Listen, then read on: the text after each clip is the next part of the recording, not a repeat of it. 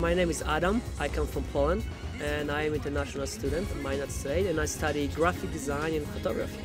Why should they come to Minot? Well, number one, school is small and people are very nice. I think I go forward as an individual as far as my knowledge. I think education is very important in one's life. I definitely enjoy art classes, mostly because I think I was challenged. Well, I really enjoy time at Minot State University. I've seen a lot of changes within the 4 years for good, so I think it's going in good directions. Recommend for everyone.